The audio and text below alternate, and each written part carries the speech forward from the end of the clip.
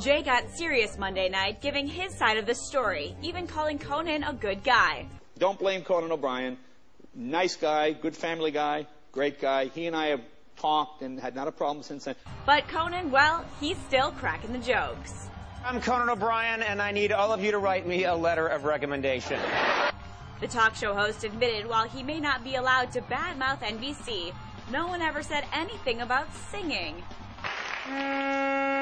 Morons, incompetent morons. Conan admitted the I'm with Coco rallies in New York, Chicago, Seattle, and even on the Universal Studios lot in LA made him feel good. But there's one thing he still can't wrap his head around. Yeah, it's a bit hard to accept that soon I won't have a show, but Snooki and the Situation will.